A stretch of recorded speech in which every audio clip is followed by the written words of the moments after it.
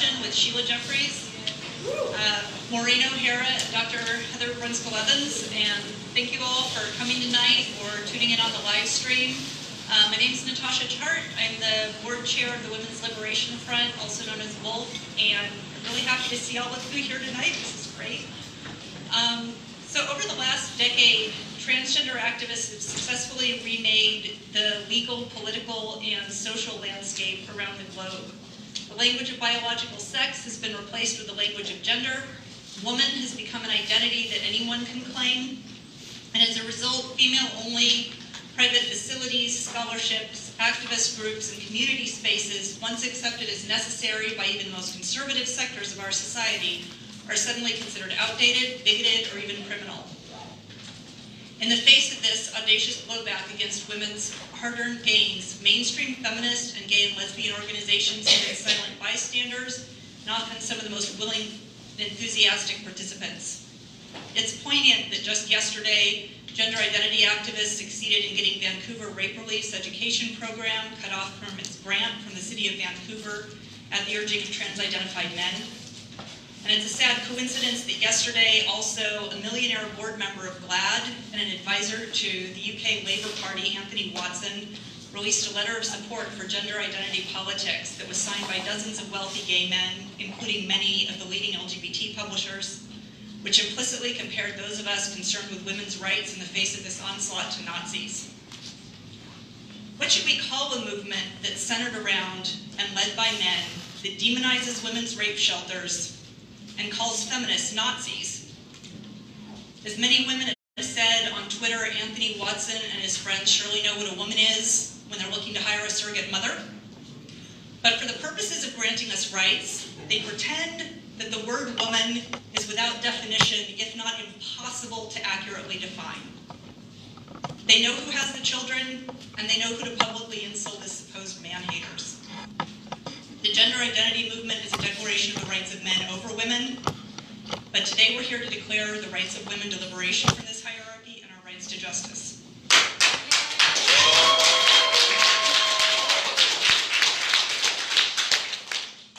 Here tonight to talk about that are our panelists, Dr. Sheila Jeffries. She's been involved in women's liberation since 1973 in the UK and later Australia. She's been involved in campaigns around violence against women, pornography, prostitution, and lesbian feminist politics in particular. She taught sexual politics at the University of Melbourne for 25 years and is now retired to the UK. She's the author of 10 books, including Gender Hurts, a feminist analysis of the politics of transgenderism. And her most recent book is The Lesbian Revolution, Lesbian Feminism in the UK from 1970 to 1990. Maureen is a feminist activist, lawyer, and legal academic. In her practice as a lawyer, Maureen represented many women experiencing sex-based violence. Her political focus is campaigning against the sex trade and on protecting women's rights from the attempt to replace the category of sex with the idea of gender identity in law and policy. Dr. Heather Brunskell-Evans is a philosopher and sociologist who, among other things, writes about transgender ideology and works to protect the rights of the child. Her latest book is the 2018 release, Transgender Children and Young People Born in Your Own Body with Professor Michelle Moore. Please join me in welcoming our panel.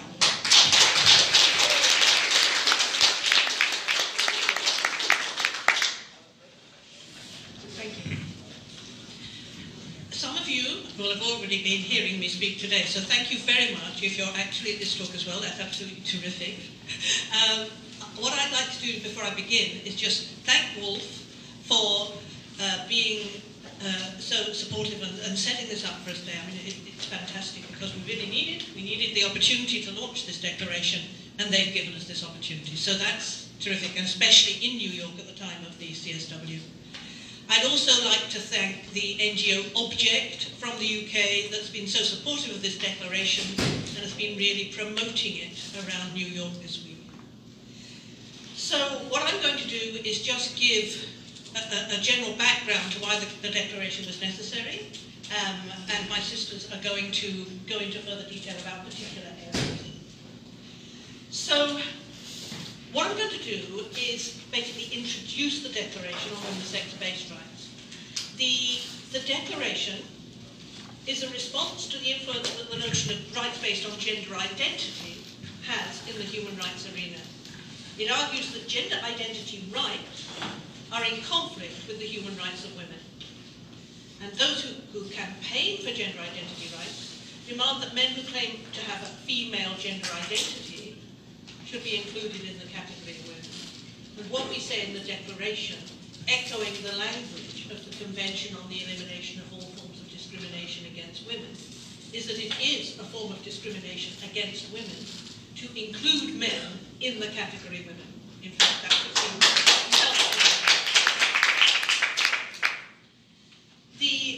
the Declaration also calls for the recognition of rights for women based upon biological sex against exploitation in the surrogacy industry, for instance. And these are rights, it has to be said, which men who identify as women do not require, surprisingly enough. We've done the Declaration because we think it's important to think internationally when dealing with the threat posed by men's cross-dressing activism, which lies behind their demands for gender identity rights. And their cross-dressing activism is commonly called the transgender rights movement. There's a considerable and growing feminist resistance to this aspect of men's rights activism in individual countries at the moment, such as the UK, New Zealand, Canada, Australia. But the transgender rights movement is very well networked internationally, and they've been proactive in getting the rights that they seek into a number of human rights documents which are influential and being used to create a clash with the rights of women, particularly within countries, particularly national. There's a growing, powerful international men's sexual rights movement supporting transgender rights and the idea of transgender rights. It features powerful individual and corporate donors, a range of very influential human rights organizations, many of which are dedicated entirely to trans rights internationally. And it's important to remember that, to recognize that these organizations are tremendously well funded, tremendously well organized. They have workers. There is not a single organization, a feminist organization with funding or workers that's actually in a position to try and challenge what is going on now. So there is absolutely an inequality of power in this discussion around this issue.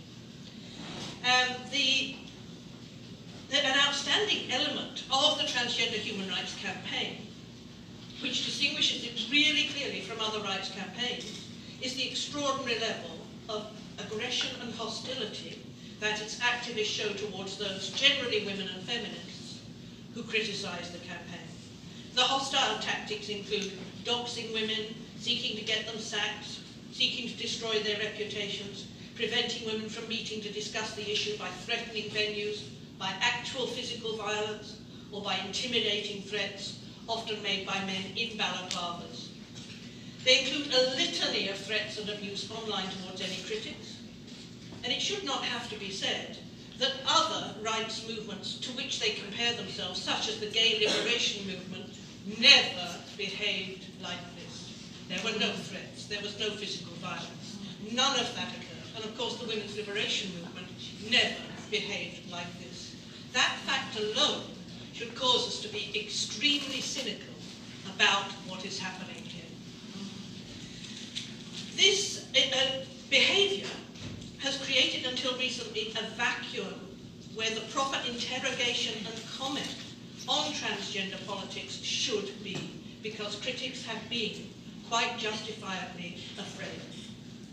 The transgender rights movement is overwhelmingly a men's movement. There are women who transgender, but they do so for very different reasons, and they're not involved in any of the aggression that is taking place against women and feminism and seeking to overturn women's rights. There's definitely a men's rights movement. We hope that the Declaration will create a framework internationally for women to resist this form of erosion of our rights and fight back to defend them. Now I'm going to talk a little bit about how women's rights are framed in CEDAW, the Convention on the Elimination of All Forms of Discrimination against Women, and how in UN understandings the difference between sex and gender is set out, so we can see clearly what's happening here in this clash of rights. Women's rights as human rights are based upon sex, not gender. And interestingly enough, CEDAW came into force in 1979, before the language generally of gender had replaced that of sex. Feminists were still talking about women as a sex class, about sex roles, and so on in 1979. We hadn't lost that language. So the CEDAW is based upon sex. Article 1 of CEDAW states that discrimination against women is any distinction, inclusion, or restriction made on the basis of sex. Really, really clear.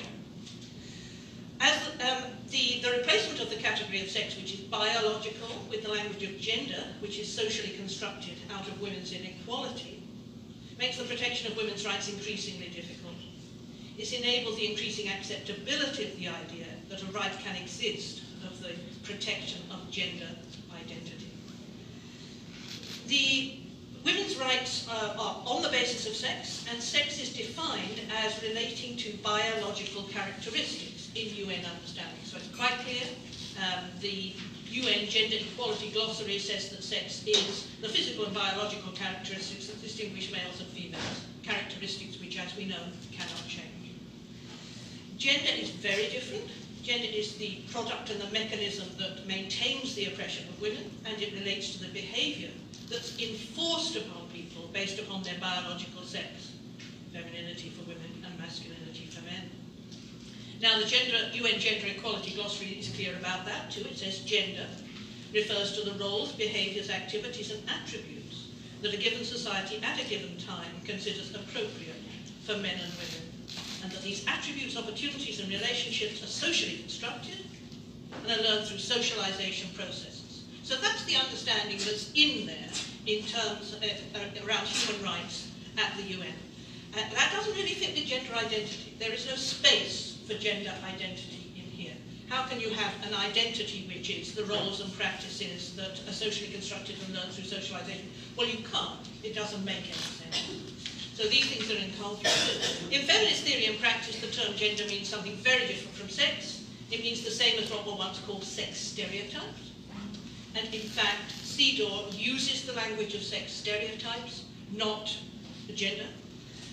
It says that the sex stereotypes are the enforced traditions that maintain women's subordination. For instance, quote, that the state's parties should modify the social and cultural patterns of the conduct of men and women with a view to achieving the elimination of prejudices and customary and all other practices based on the idea of the inferiority and superiority of either of the sexes or a stereotyped roles for men and women. So CEDAW says we have to get rid of sex stereotypes. Sex stereotypes is gender. So there is quite a bit of support for the position we're taking here that's actually in the main Women's Human Rights document. So gender or sex stereotypes is something to be abolished rather than endowed with rights.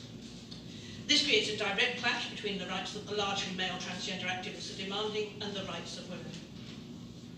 Now, the idea that gender is innate, which is promoted by the transgender activists, and that they can have it, they can have somehow the wrong gender identity, the idea of gender implies that women have special qualities that result from their biology, qualities that conveniently make them behave as members of an oppressed class. For instance, women are supposed, based on gender, to defer to men, to do the housework and the childcare, to sit with their knees together and not take up space, to wear clothing that excites men, that reveals the body, that is tight and uncomfortable, shoes that cripple and mean women cannot walk with dignity. The gender specifies how persons occupying the different positions in a hierarchy of power should behave. It means that persons doing gender are behaving actually in terms of having power or being powerless. So gender identity then means identifying with a particular role in a system of oppression. You've got to understand there are politics here and get away from the woo, which suggests there's something strange floating around in people's heads. There is a politics underneath all of that. It's not natural or biological. The notion of gender identity makes gender, i.e. the behaviours of a system of oppression, into something natural and inevitable. It eradicates the 5-decade feminist struggle to eradicate gender, which some of us here have been involved in for a long time. Now, I'm going to say a bit about the origins of gender identity, and forgive me because some of you here will have heard me talk about this before. So I shall not linger upon it, but I do need to say something about where it comes from, because there are some here who may not have heard me speaking about that. Now, to understand why there is a campaign for gender identity rights now, it's useful to look back and see where the idea of gender identity came from. It's an invention of the last part of the 20th century. It was adopted in the struggle for respectability and social acceptance of men with a sexual interest in wearing women's clothes, who were previously called transvestites. These men were called transvestites if they cross-dressed occasionally, but they were called transsexuals if they did so in a more permanent way. And their interest was recognized by sexologists or scientists of sex to be a paraphilia, once called a sexual perversion. The term more usually used today to describe this sexual interest is autogynephilia, love of the women in themselves. And the sexual motivation is concealed in most discussion of this problem. Transgender rights campaigners seek to normalize their interest by representing it as an innate condition in which they have something called gender dysphoria, which can only be assuaged by transitioning to the opposite sex. The much smaller number of women who cross-dressed historically were seen by the scientists of sex as simply lesbians. And nobody suggested it was about sexual interest in anything, but it was understood that they were just lesbians. The idea that there's such a thing as gender dysphoria is undermined by the fact that adult heterosexual women don't get it and are not involved in the campaign for rights. This is a men's sexual rights movement, and heterosexual women can't have gender dysphoria, and I think it's reasonable to assume that there is a problem with the very concept itself. There's no equality here. Women are not in an equal position to have gender dysphoria. It's something that men have. Not that I'm an egalitarian activist, it's fair to say. Now, women aren't sexually excited by men's underwear, and I think that is generally the case. I mean, do correct me here if I am wrong.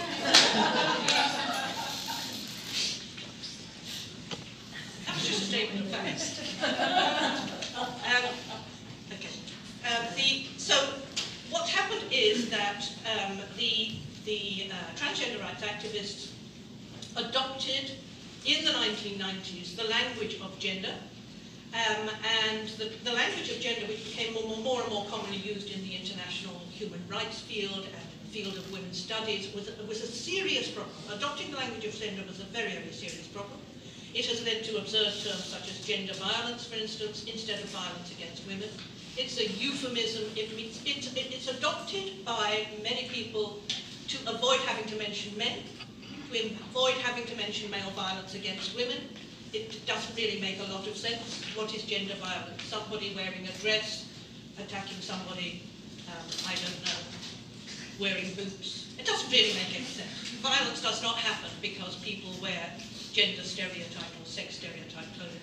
So gender is an unfortunate euphemism, as is the idea of gender equality, which you cannot have because gender is a hierarchy, and you can't have hierarchy equality. The words can't go together. So can we stop using any of those terms? We have to develop a language which actually allows us to speak about women as a sex and to speak about violence against us and to mention men.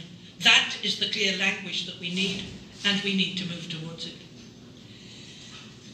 Queer and postmodern theory, of course, in the 1990s justified the idea that changing gender was something revolutionary, and it's something that if people wore the clothes of the opposite sex, they were taking part in an attempt to overthrow perhaps even the patriarchy, but the patriarchy did not notice. Now, the ambitions of these cross-dressers were, they came together in groups on the internet in the 1990s and developed ambitions for rights, ambitions to get their rights into legal systems. And so in the US, in 1995, a group of men created something called the International Bill of Transgender Rights.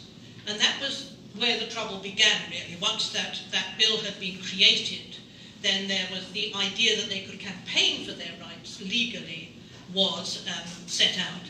It was just a wish list as to how they would like their sexual fantasies to be accommodated and protected by the state.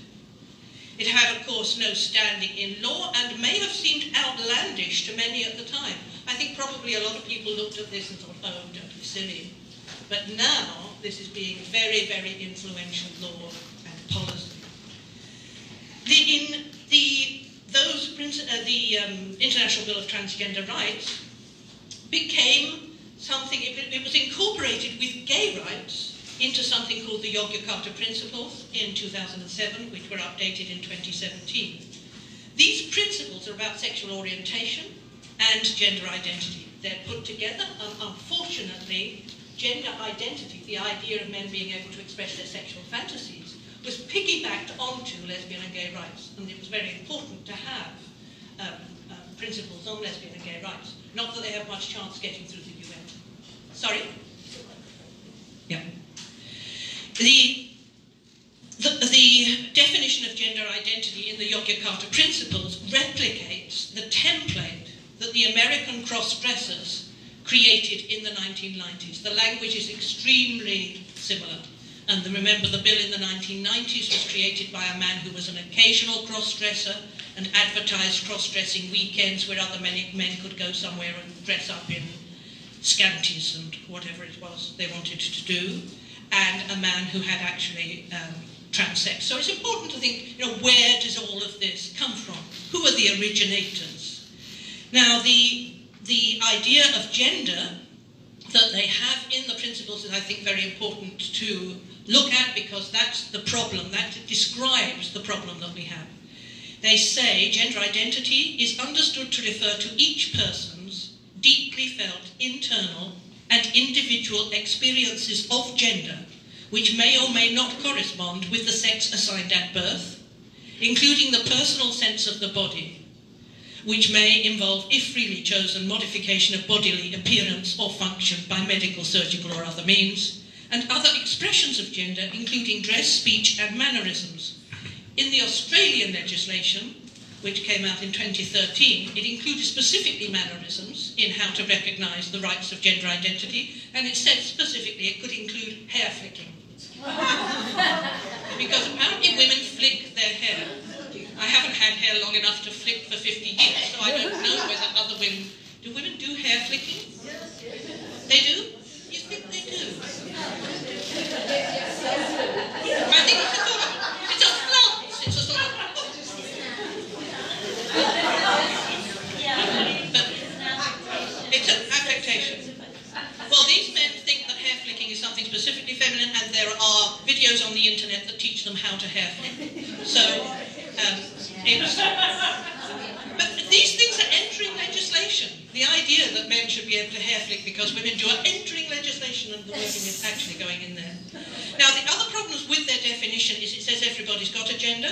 Each person's deeply felt internal individual experience of gender. My experience of gender is men's oppression of me as a woman. It's not that I've got something inside me. How many people here have got a gender? Stick your hand up if you've got one, please. You wouldn't dare, would you? At this point, you wouldn't dare say you've got one. But the fact is, feminists do not believe in gender, and if you ask women if they've got a gender, they obviously usually will look at you if you had some kind of funny turn.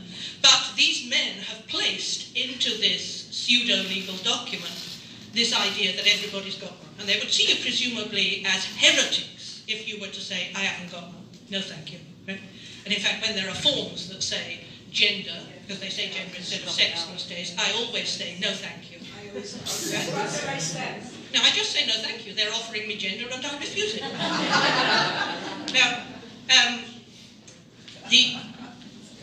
the principles are not a UN document, but they have been influential over the next decade. They swiftly came to be seen to represent best practice in policy terms, and they were referenced by governments as they brought in legislation to enable men to self-identify as women, because they say, the principles say that there should be legislation allowing men to self-identify. That's gradually happening in countries around the world.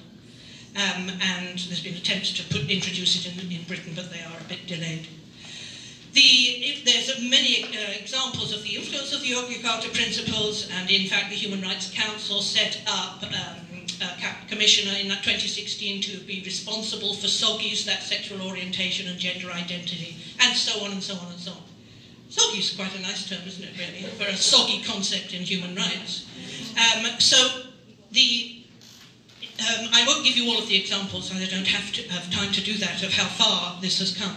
All I will say is something about the confusion of gay and lesbian rights with transgender rights. This was a very, very clever ploy on the part of transgender rights campaigners to actually piggyback onto lesbian and gay rights. That means if lesbians and gays get rights, and golly, they need them, because if we're thinking about corrective rape in South Africa and the murders of the lesbians and gays, even in America. So lesbian gays definitely need rights, and the UN has not up to this point been prepared to concede that that is the case. But attaching it means that if lesbians and gays get any rights, men's rights to flounce about and flick their hair in spaces that have got women in are automatically also attached. And that's a very, very serious problem. So that our declaration supports the sexual orientation rights outlined in the Yogyakarta Principles completely.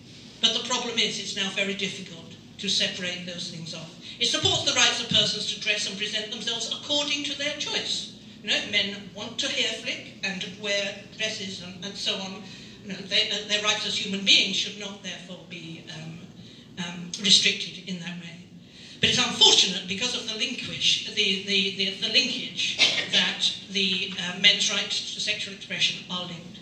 I'm not going to go into talking about the effects of all of this in terms of what's happening as these men seek to enter particular spaces and impose their will at the moment.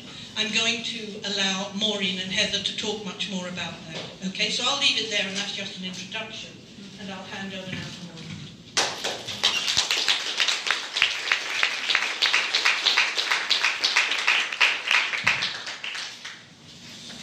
Thank you, and thank you to Wolf for hosting us, and to Natasha for sharing this. I'm going to talk about the significance of the declaration that we've developed in relation to feminist strategies for challenging violence. Can you not hear me? Is that better?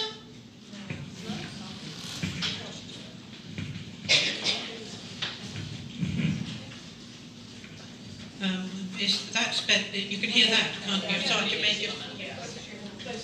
Can you hear it now? Okay. I'm going to talk about the significance of the Declaration on women's sex-based rights in terms of challenging violence against women and girls perpetrated by men. And all of the sex-based rights that we talk about in the Declaration are significant for that, but there are four that are particularly important. Firstly, our ability to maintain single-sex spaces, which are genuinely women-only, without having to include men who claim to have a female gender identity within those spaces. And that also includes the ability of lesbians to maintain women-only spaces without having men enter those spaces claiming that they are women and claiming that they are lesbians, which many men who claim a female gender identity are now doing. Secondly, we need to maintain women and girls' freedom to associate with each other, to assemble together, and to organise to protect our rights without having to include men who claim a female gender identity in our organisations and in our political campaigning. That's crucial to enable the feminist movement to continue and to challenge violence against women and girls. And thirdly, we need to ensure that data relating to the monitoring of sex inequality is based on sex and not gender identity, especially in relation to criminal justice data on violence against women and girls. Sexual offences and other types of violent offences committed by men who claim that they are transgender are now being recorded as having been committed by women. And that's something we have to challenge in order to effectively fight back against violence against women and girls. And fourthly, we need to defend freedom of speech and challenge the imposition of compelled speech in relation to gender identity, so that no one is punished by the law or in any other way for naming others according to their sex rather than their gender identity. And in combating violence against women and girls, it's particularly important that when women and girls report sexual offences or other offences committed against them, they can identify the sex of the person who's assaulted them and are not required to name that person as a woman when in fact they're a man. And that has happened in the courts in England. I'm not sure if it's happened here. The UN Declaration on the Elimination of Violence Against Women and Girls, which is closely linked to the CEDAW, and is also based on sex-based rights, has described violence against women as one of the crucial social mechanisms by which women are forced into a subordinate position compared with men. In other words, it identifies violence against women and girls as a tool of men's dominance and control, not as something random, not as an individual man losing control and attacking a woman, but as a strategy of dominance. And the World Health Organization has described violence against women as a global health problem of epidemic proportions because it is so widespread and so prevalent around the world. And that's equally true of violence against girls. Research published in 2013, based on international data by the World Health Organization, suggested that 35% of women worldwide had experienced physical and or sexual violence from a man. Many of them, in fact the majority, had experienced that violence from male partners or former partners. Men's violence against women is often lethal. The killing of women for reasons related to their sex, which we have come to call femicide, happens all over the world. It happens because women challenge men's authority, because they step outside of the roles that men have allocated to them, because they try to leave male partners. All of those killings relate to the subordinate status of women as compared to men. And a UN report published last year found that internationally, in 1 year, there were 87,000 recorded killings of women by men, which they described in the report as femicide killings. The equivalent of 6 women being killed every hour. 82% of the killers of those women were their current or former male partners. And the women were killed because they challenged those men's authority in some way. Men's dominance over women is also enforced by violence against girls, often from a very early age. And a World Health Organization review of the prevalence of child sexual abuse internationally, published in 2011, which is the most recent international data they published, estimated that 20% of girls worldwide had been sexually abused in childhood and 8% of boys. For men's sexual violence towards children is also directed at boys as well as girls, but the majority of children who experience sexual abuse are girl children. And this report didn't explicitly address the question of the sex of the perpetrators. However, research which does address the question of which sex perpetrates sexual offences against children consistently finds that 90+% of perpetrators are male. Often the figures are 93%, 97%. So child sexual abuse is overwhelmingly perpetrated by males internationally. The research that we have into violence against women and girls underestimates how prevalent it really is. The studies often don't include the experiences of very marginalised women and girls who aren't in a position to complete surveys and aren't in touch with services because they're so isolated. For example, women and children, and it's particularly girl children, who are trafficked into the sex trade are not in a position to come into contact with services, usually not while they're being trafficked, and they tend not to come into those research surveys. Equally, other women and children living in situations of what essentially is captivity involving very high levels of violence, often very extreme violence, don't come into contact with services either. And the figures that I've referred to don't include traditional harmful practices directed at girls, such as female genital mutilation, which is very much and very obviously based on our sex, on our biology. We don't know how prevalent violence against women and girls really is, but everything that we do know about it has come into the public domain because of the feminist movement. It would not have come into the public domain at all without feminism. The work of the World Health Organization around violence against women and girls, the work of other UN organizations, the existence of the CEDAW, the existence of the UN Declaration on the Elimination of Violence Against Women, none of those would have come into existence if the feminist movement had not first enabled women to name their experiences of men's violence. Our knowledge and understanding of violence against women and girls in its many forms grew from the work of the feminist organisations all over the world, which set up rape support services, movements to establish shelters for women and children escaping domestic abuse, and other services and organisations working to combat men's violence and to support women and girls who have been subjected to it.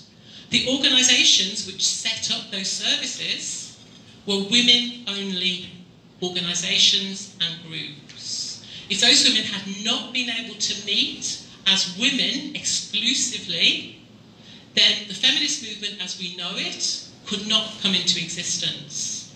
In women-only groups, women began to realise that their experiences of child sexual abuse as children, their experiences of sexual violence as adults, their experience of domestic abuse and other violence were not unique to them, were not random.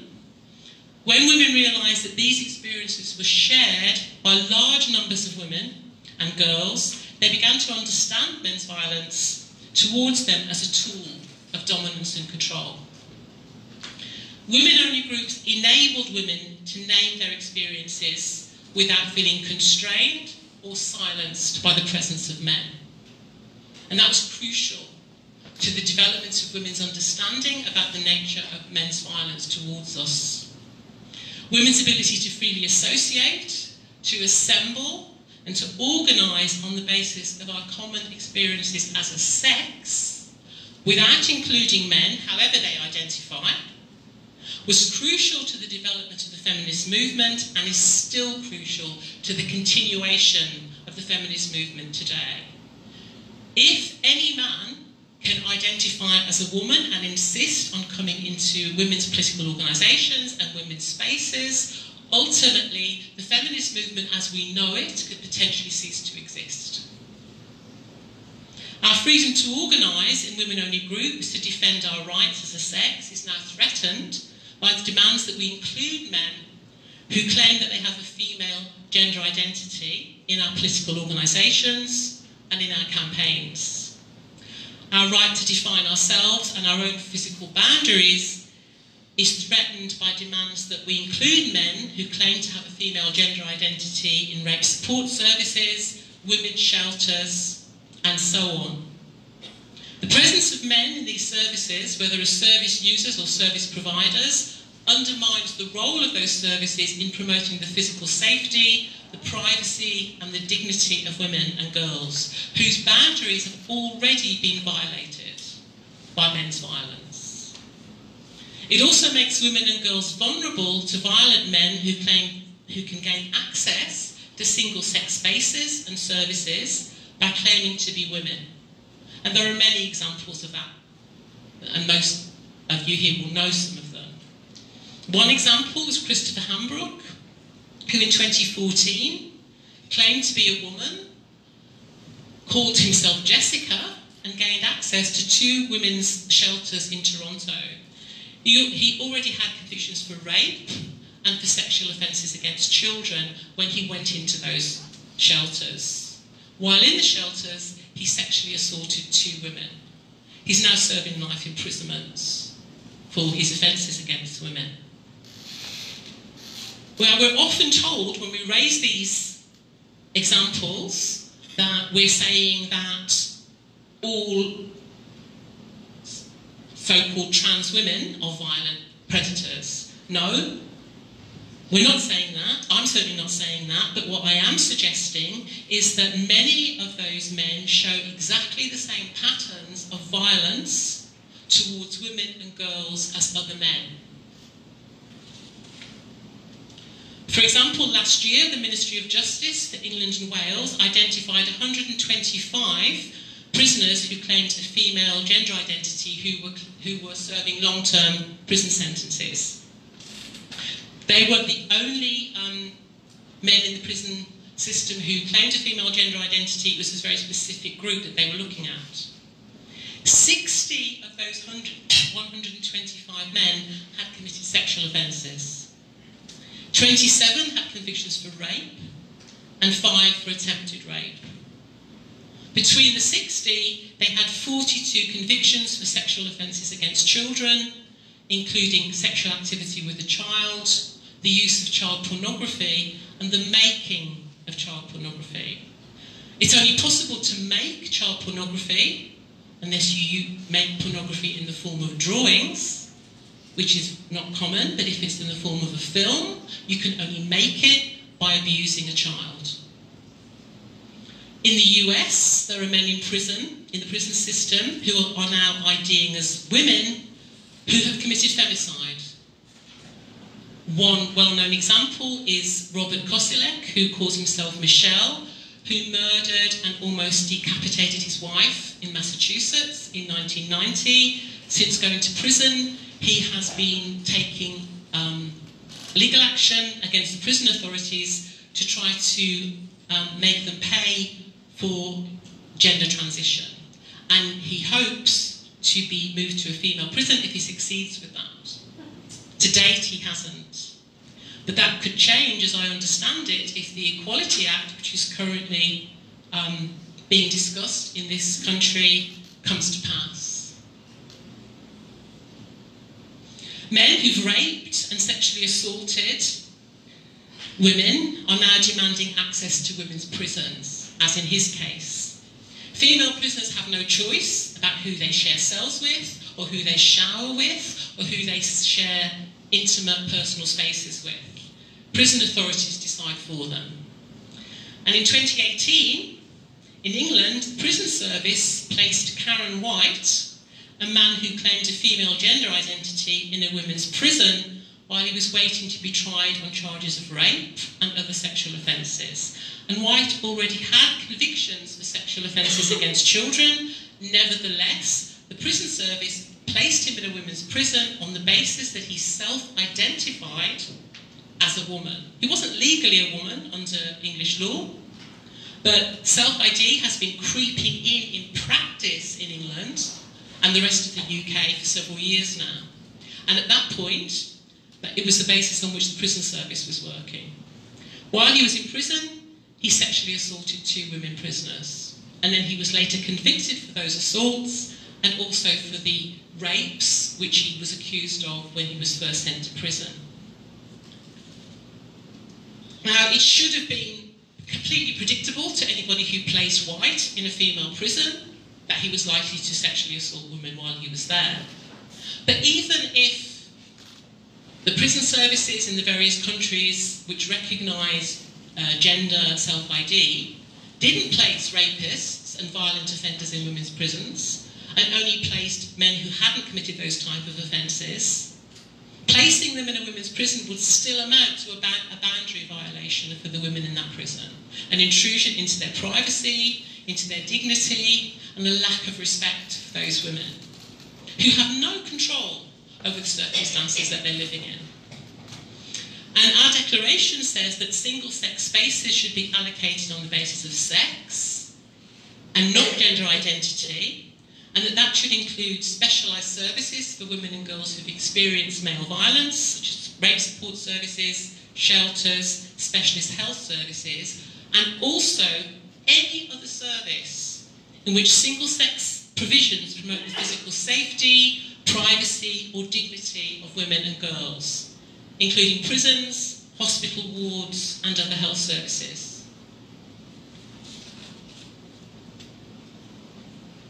Which brings me to the issue of compelled speech. In the UK, much of the media reporting of the Karen White case described White, even after he was convicted as a rapist, as she. Identifying violent males on the basis of their gender identity is now becoming common, not only in the media, but in the criminal justice systems of many countries. Article 4 of the UN Declaration on the Elimination of Violence Against Women requires states to collect data relating to the prevalence of different forms of violence against women and relating to the effectiveness of measures designed to combat that violence, and that data should be recorded on the basis of sex. Recording men's sexual and violent offences as having been committed by women makes accurate collection of data about violence against women and girls impossible. And so it hinders the development of policies aimed at combating that violence. Our declaration therefore says that states should be required to record the identities of the perpetrators of violence against women and girls, and indeed any violence, on the basis of sex, and that this should include the recording of information by all public bodies, including the police, the prosecutors, and the courts. It also emphasises that the rights of women and girls to access to justice should include the right to describe the sex of those who've perpetrated violence against them accurately, and that women should not be required to describe men who've assaulted them as she when giving evidence at trials. This type of compelled speech is an infringement of the right to freedom of expression in any context.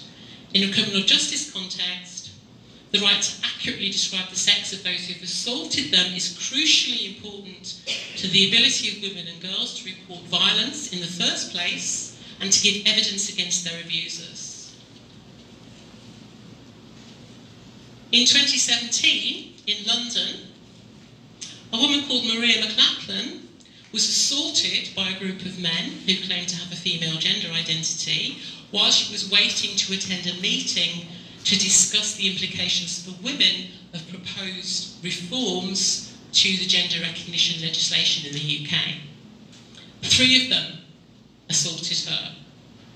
One of her attackers, who goes by the name of Tara Wood, was convicted of assault by beating of Maria the following year. In court, the judge told Maria to call Wood she or the defendant as a matter of courtesy. She gave an interview to Feminist Current in which she said she tried to do that because the judge had told her to, but she said she was nervous. She perceived Wood as a male because he looked like a male, he behaved like a male, he'd physically assaulted her, and she kept reverting to he, which most women or girls in that situation would. The judge described this as bad grace on Maria's part and said that although he could have awarded her financial compensation for the assault which had been perpetrated against her, he wasn't going to, because of her bad grace in referring to her attacker, a biological and legal male, as he. If this kind of compelled speech is allowed to stand, women and children giving evidence against men who've raped them could be compelled to call their rapist she in the witness box, if those men claim a female gender identity.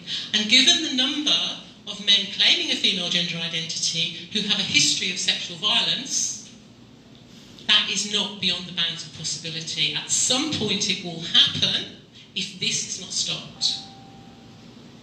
Criminal justice systems all over the world have histories of denying the realities of men's violence towards women and towards girls, and undermining women and girls who try to testify against their abusers.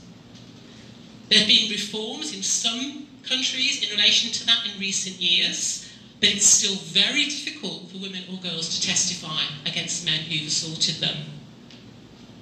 Compelling women and children to pretend that their rapists are women is another way of denying the reality of men's violence towards women and girls and undermining women's experiences, and it also is a way, ultimately, of protecting women's abusers. We can only stop this if we reaffirm that the category of woman is based on sex and not gender identity, and that men who claim that they have a female gender identity should not be allowed to become women in law.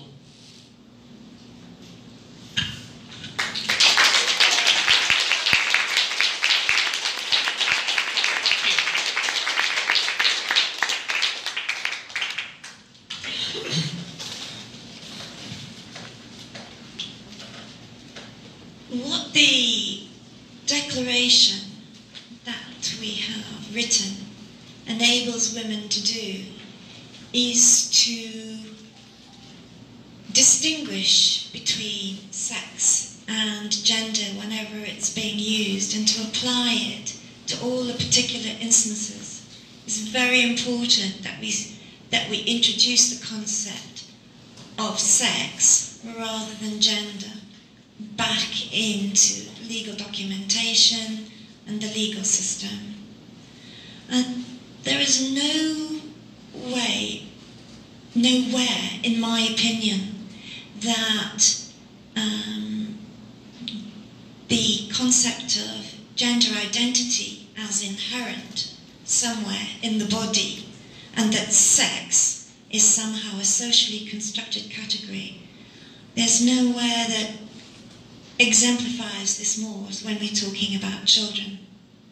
And I'd like to explain to you today how that idea of gender identity is deeply, deeply embedded in the practice of transgendering children and the consequences of that. The medical, physical and psychological consequences of that on children are massive and can actually cause sterility in children. Now, as I say this, I feel as if I've walked into some kind of science fiction world. This can't possibly be true. Can this be true?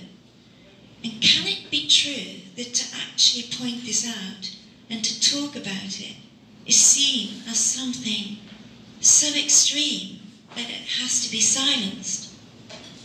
So, I would like to call the Declaration of Women's Rights also the Declaration of Children's Rights as a subsidiary part of it, because we have to remind ourselves that children have rights as human beings, because at the moment we're actually experimenting on our children as we speak. So I started to research the transgendering of children, which is a misnomer in itself, because if gender is socially constructed, we can't transgender children. But I started to do research into this from a personal point of view at first. I had a friend of long-standing, I was a friend of the family, and I knew the little girl in this family. I'd seen her grow from a toddler until about 4 years ago, as a teenager, she decided that firstly she told her parents she was a lesbian, and having sort of cool progressive parents, this was absolutely fine, this wasn't a problem. And within weeks she was telling her parents that she was actually a boy. So I witnessed firsthand the trauma that was going on in the family about this, and I also witnessed that my friends were very frightened on a number of fronts, one of which was to resist their daughter, to resist the school who was quite happy to go along with transgendering their daughter. They were frightened to not support her because they thought that their daughter would be taken from them by social services. So this was my first indication of actually the seriousness of what was going on with children. I've learned so much since then. I want to tell you the basis upon which children are now being transgendered in Western countries. And that is that gender identity is somehow inherent, the argument goes, and it's sex which is socially constructed. Now, this overturns everything that we've heard about today in UN documentation. Sex is a biological fact. It's bifurcated into two different sexes, male and female. All mammals are bifurcated into two sexes. And gender we can think of as the social stereotypes in which we induct children into social mores and norms as they stand. And you can easily demonstrate that gender is historical because you can see that in different historical periods we perform gender differently. So you would think that within the medical profession that the medical profession would be in some sense immune to transgender politics. The shocking thing is that the medical profession isn't immune to it at all. I don't know about your country, but in the UK, the medical profession is deeply embroiled with transgender lobby groups. Big money. For all sorts of complex reasons, they are embroiled with them. So we have something in the UK which is called the Memorandum of Understanding. It's a very important document that psychological societies, the medical profession sign up to. And that is that we must affirm gender identity as something inherent in the person, not as a psychological issue, not as we know about children and teenagers, that they go through developmental stages. Sometimes they feel one thing, sometimes they feel another thing as they're progressing through the world. All of that psychological knowledge that we previously had about children has to be put to one side.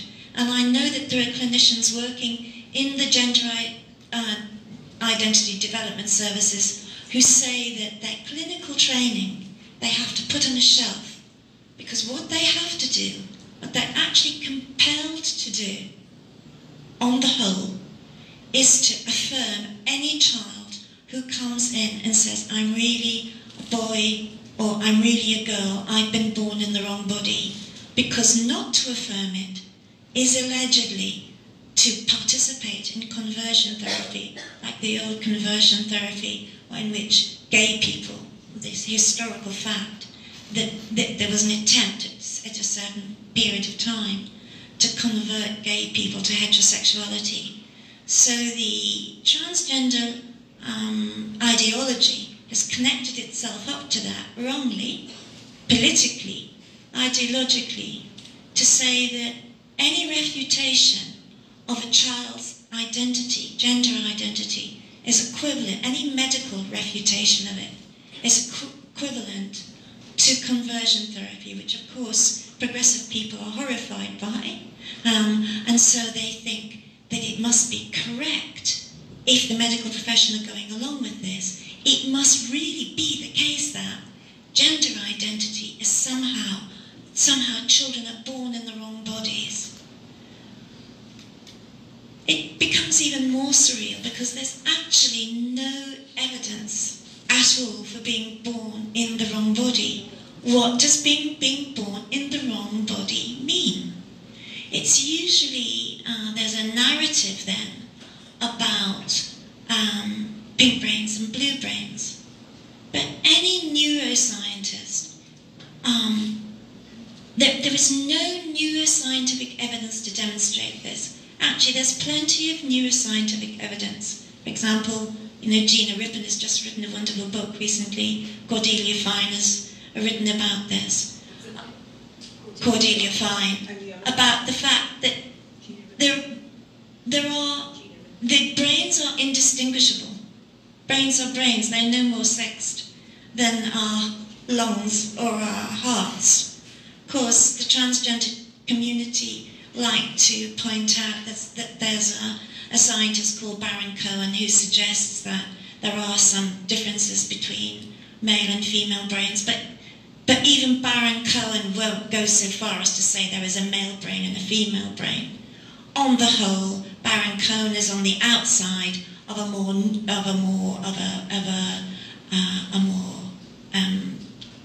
position within neuroscientists that there aren't differences between female and male brains. So we're actually transgendering our children, giving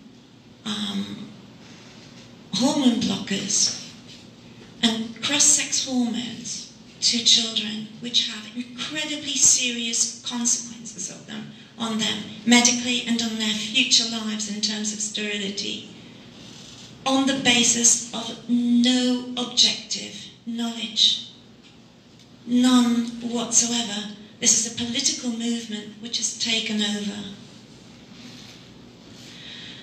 So, I first began to understand the depth of this political movement in that it's impossible to say that there is no such thing as a transgender child without invoking such vitriol and violence. It's quite staggering.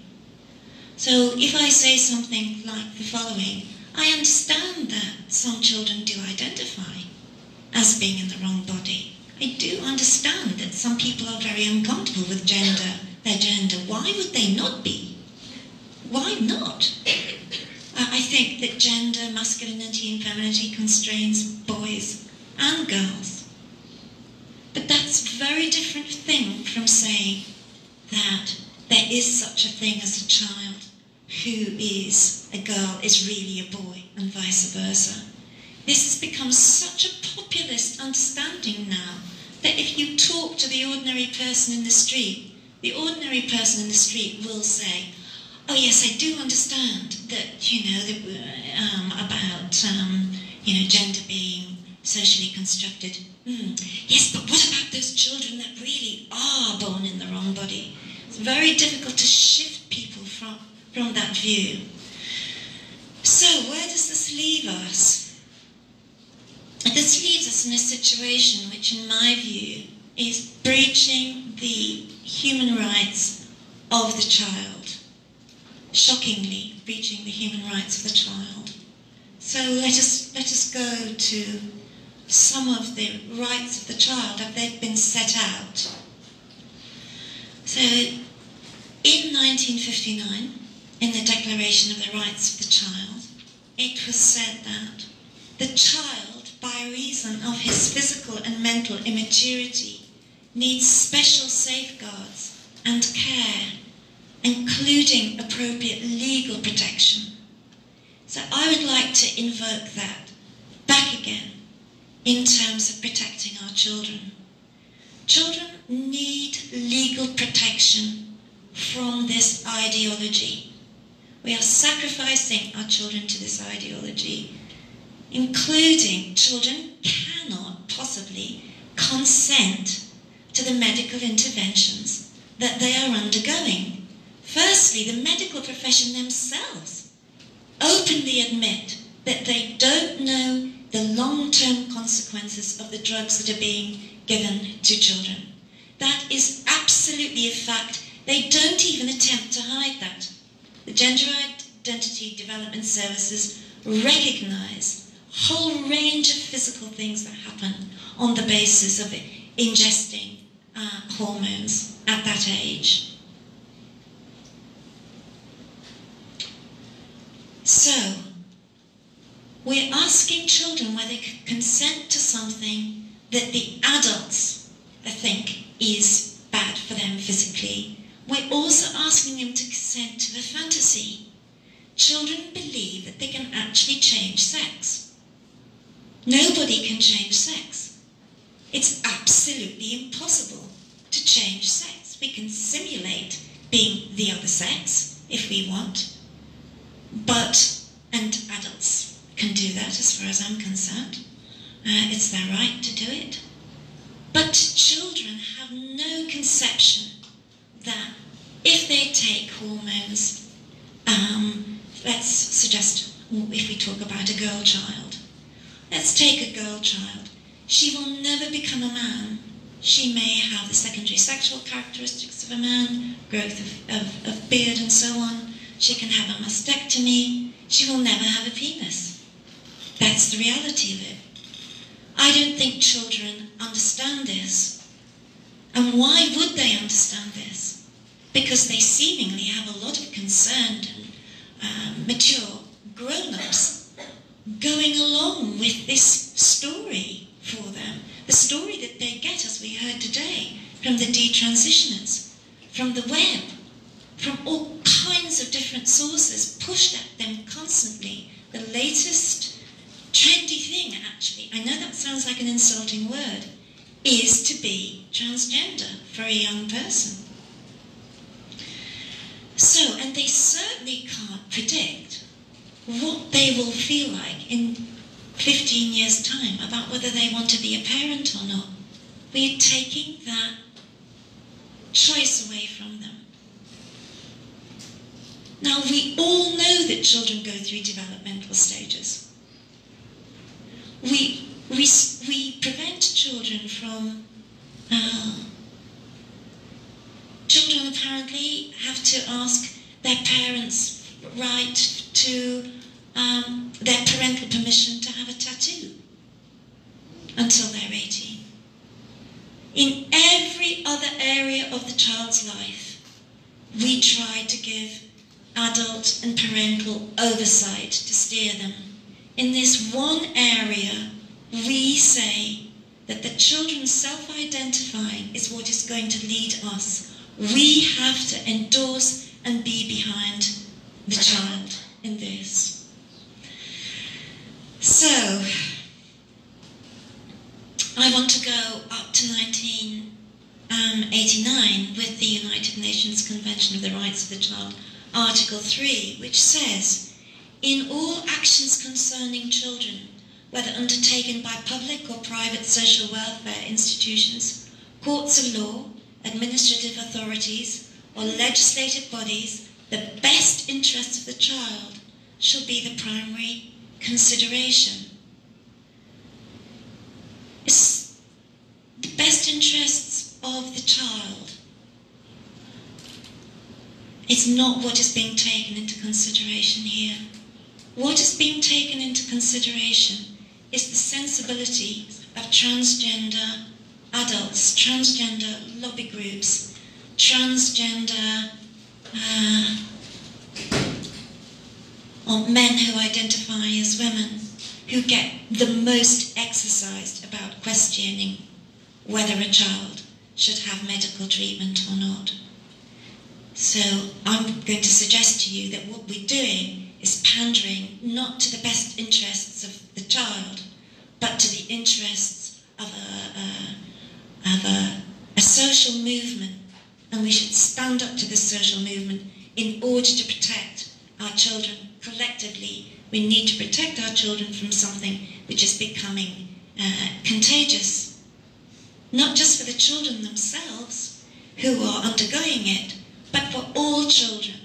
In schools now up and down the land in the UK, we have organisations that come into our schools and teach 3- and 4-year-olds and upwards that if they like playing with certain toys, are attracted to certain colours, like playing with certain, like playing with the girls, if they're boys, or vice versa, that they may be transgender. And I think this is a violation of the rights of the child to be left alone to its fantasy play, to its own development, and not to burden it with these terribly grown-up ideas about gender. Let our children be. So we can't say it's just a minority of children that are actually being transgendered.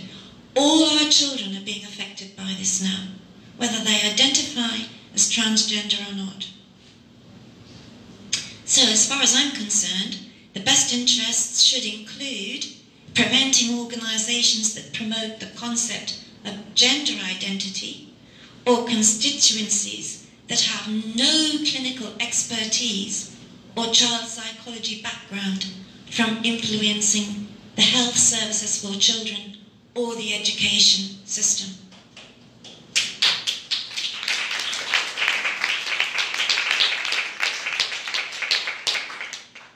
And there's another part of Article 3 which I would like to talk about. It says, states should ensure that the institutions, services and facilities responsible for the care or protection of children shall conform with the standards established by competent authorities, particularly in the area of safety and health. It's an absolute scandal what is going on in the attempt to medically transgender children. So, because to halt the natural processes of puberty is an intervention of momentous proportions, with lifelong medical, psychological and emotional implications. The practice should be curtailed until we are able to apply the same scientific rigour that is demanded of other medical interventions. In this instance, there was a complete lack of scientific rigour. Practices that medically modify children's bodies constitute a denial of the dignity and integrity of the individual child and a violation of the child's human rights and fundamental freedoms.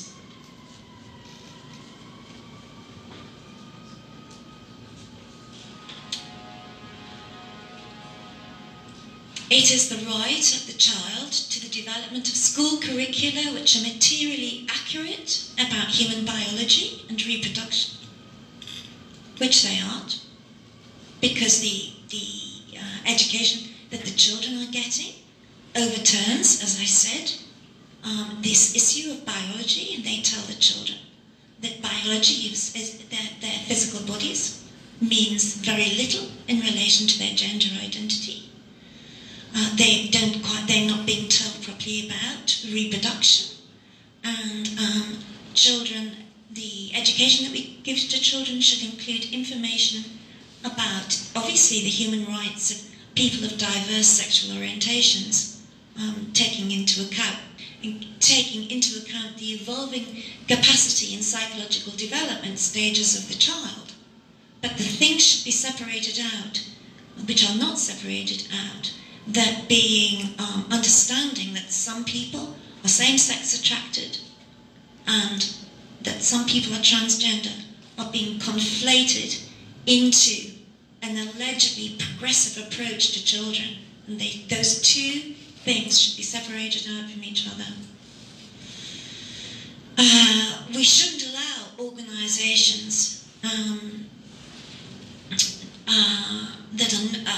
that are actually now beginning to be state-funded even to promote sex stereotyping and the concept of gender identity in educational institutions, as this constitutes the promotion of discrimination against women and girls.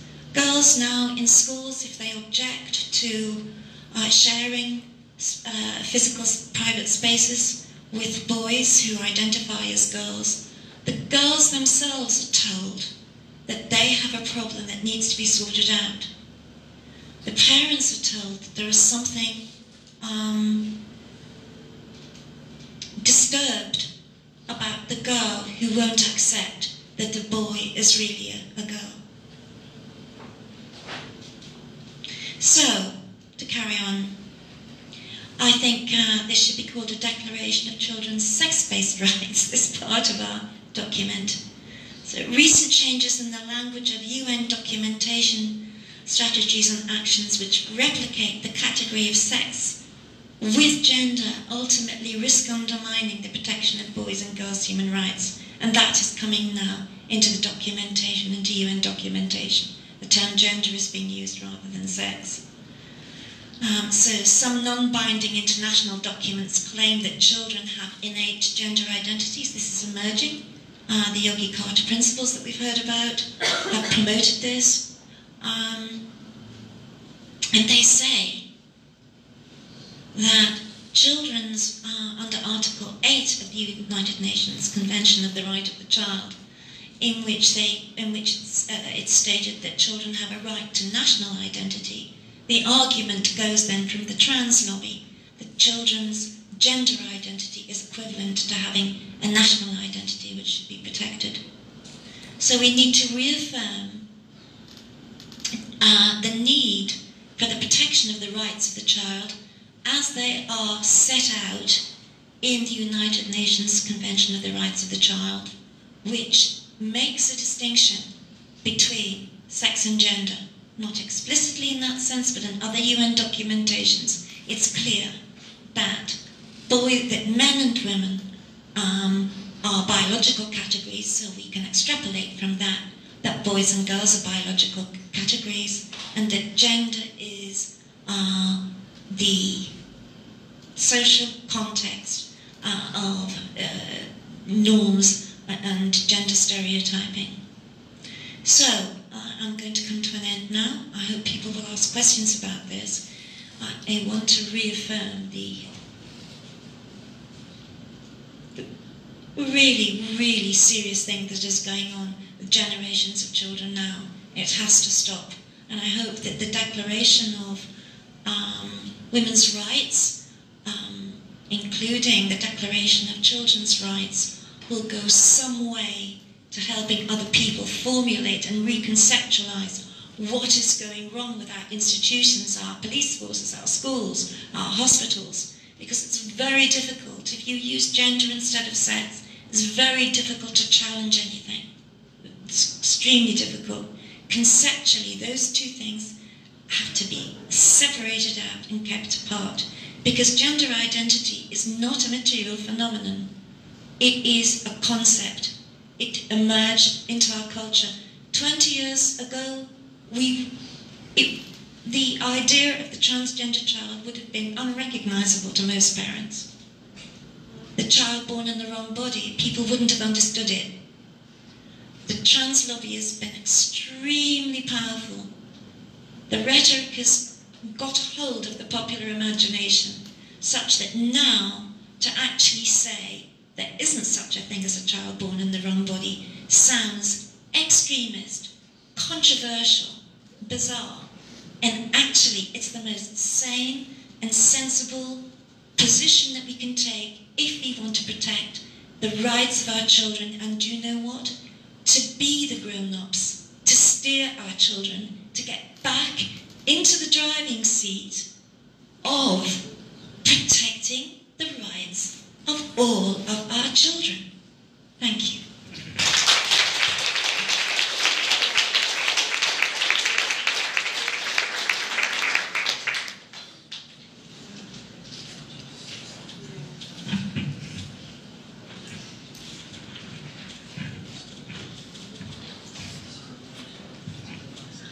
Okay, do we have any questions? Hi, I want to thank you all so much for your remarks. Dr. Brunskell? Yes, Brunskell. I just especially relate as a parent to much of what you were saying. And I know we had some other parents in the room who are experiencing this issue. And I have a very young child going through this, and I've been knee-deep in everything for 2 years. And when you spoke about kind of being in a different dimension, I forgot the word that you used, it really feels like going through life like you're Orwell, or like it's Orwellian. The doctors are in bed with the American Pediatrician Association, which has said that the only way is gender affirmation of a child. Every school, I'm not born, but raised in New York. I've been here almost 50 years. I don't know a school right now that is not gender affirming. We had in my child's school 3 transgender lifelong medical patients come speak to the children, none of whom was over the age of 14.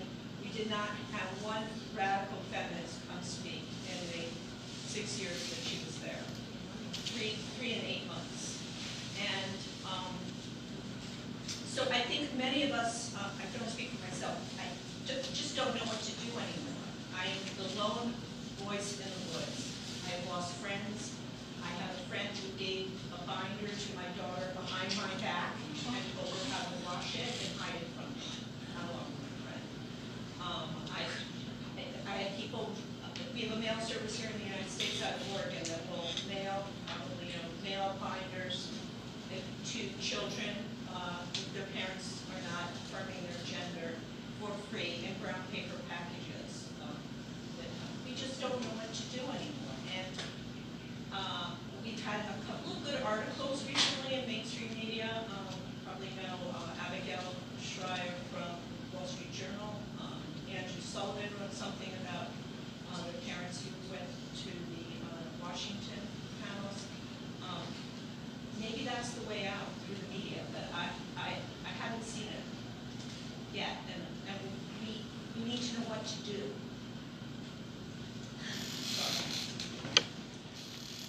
So for the live stream, the questioner was saying that she has a young child going through this, and that it's Orwellian the way that doctors and the schools are all gender affirming, that they've had 3 trans-identified lifelong medical patients come to speak to the daughter's school, but no one who is critical of these ideas, even to the point where a now former friend got her daughter a binder and taught her how to hide it from her.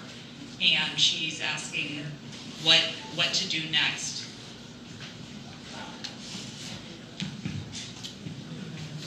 Thank you. Do you know, it gets even more Orwellian because many of the clinicians don't want to do this either. They really don't. So what is going on in our culture that even clinicians who have promised to first do no harm, do harm, know they're doing harm, but feel that they can't speak out either. It's really serious. Well, there's, how have we all got into a position where we're frightened to speak out about this? It's a collective question that we need to ask. It'll only be helped. I think 2 things are going to happen. More and more people are going to dare to speak out, which is fantastic. The fact that we're meeting here is very significant, I think. And I think there's possibly going to be a sort of peak moment in the culture, I hope so, where just how serious this is going to explode into public consciousness. But this might not happen unless we get some scandals. We're going to get some scandals, in my view, where children and young people who have gone through transition then turn around and bring some legal cases against doctors and say, how could this have happened? How could the grown-ups have done this to me? I wasn't able to consent. I didn't know what I was signing. None of it made any sense to me. I wanted to be transitioned in the moment, but retrospectively, it was an abuse of me. And I think that that is possibly what is going to have to happen with regard to children before anything will change. I mean, there are various things going on in the UK at the moment which are heartening in terms of people challenging, parents challenging our gender identity development services and so on, and also clinicians beginning to be whistleblowers. So it feels a bit like a boil that's going to burst any moment. So that would be a good thing. That would be great if it did. But I don't know where this leaves parents. Parents are in the most terrible position. And until, because I've done research on parents too, and people talk to parents and realise the seriousness of what is going on, and children are being taken away from them and put into social services in some instances because the parents won't go along with this. It's very serious for our, the level of a liberal democracy which could possibly be happening. I have no comfort to give you, I'm sorry. I just know it's terrible, absolutely terrible.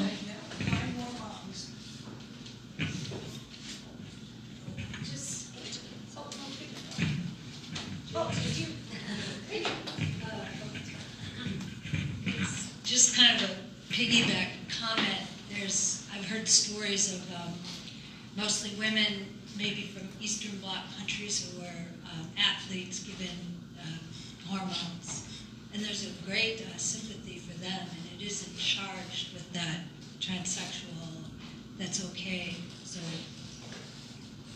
maybe focusing on that and then realizing like, hey, this is kind of the same, because these women have ended up with attributes they didn't want, or sometimes paralyzed. So it's just a piggyback thought of kind of coming from the other side and saying, this is the same thing.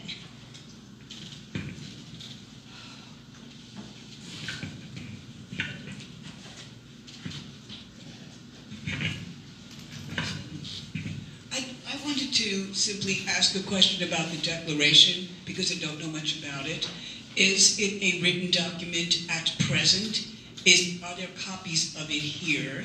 Can we get these copies? Heather is nodding yes. Can we get these copies, or if not, they're not here, how can we get them? And what are the plans for using this declaration to make the changes we want to make?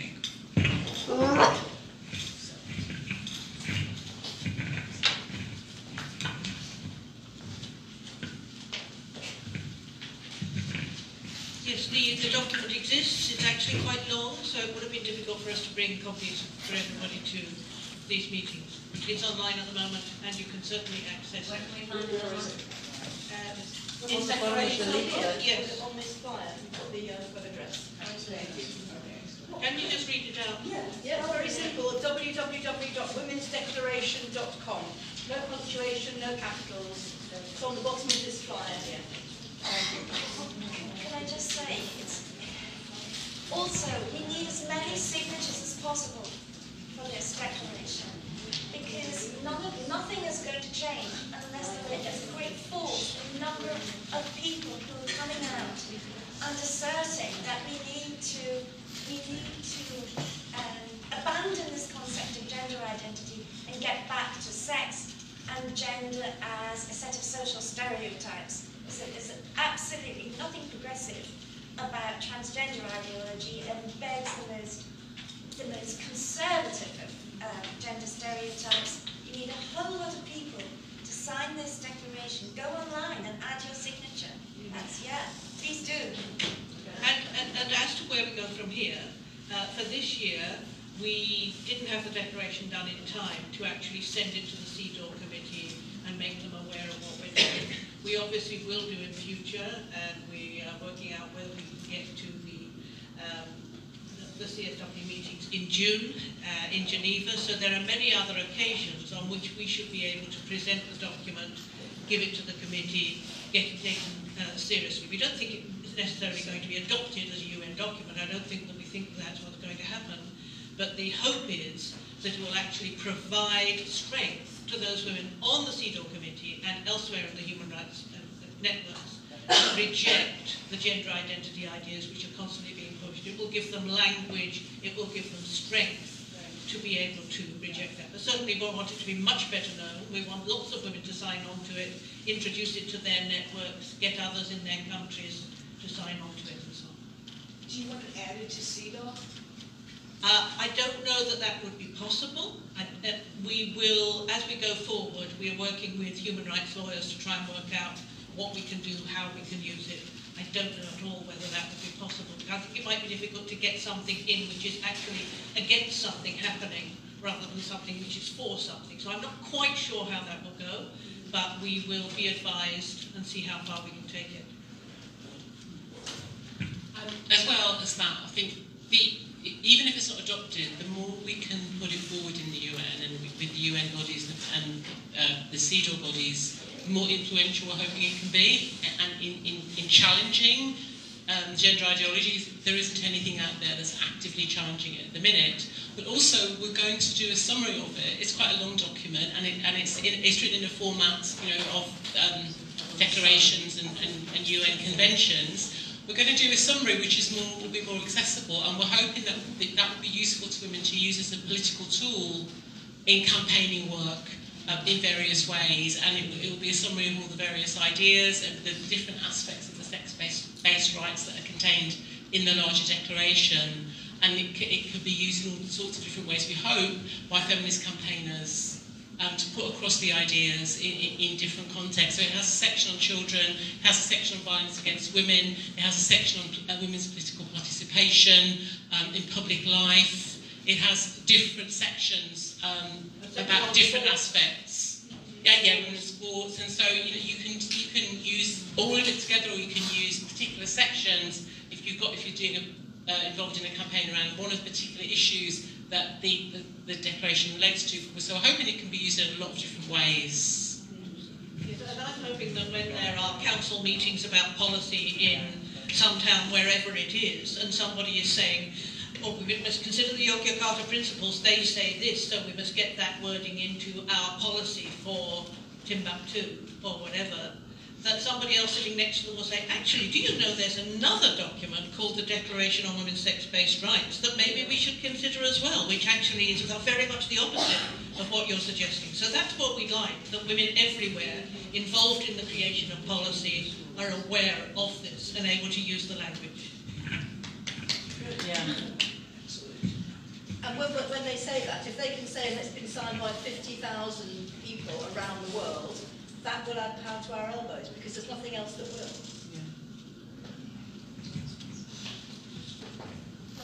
Thank you so much. I'm from Brunskell-Evans, New Zealand's feminist magazine. It's not a great day for New Zealand today, but I'm here. I just discovered accidentally that this self-ID was an issue last August, and it seems as though just about every feminist of my generation didn't know that there was a proposal before the New Zealand Parliament for trans people to be able to fill out a form and just declare that their birth certificate should now say whatever sex they wanted to. And of course there's the same proposal in front of the UK Parliament. And we have got a lot of support from A Women's Place and Fair Play for Women. But the way we've been attacked up and down relentlessly since August, because on the Facebook page for Broadsheet, New Zealand's feminist magazine, we have come out totally clearly on what we would call a feminist position. But the trans ideologues, they do engage totally in doublespeak, so it doesn't really matter what we say.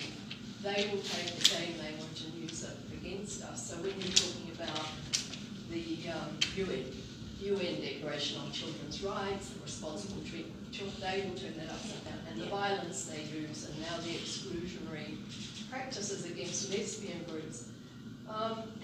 There's two things. We don't understand where this trans movement came from.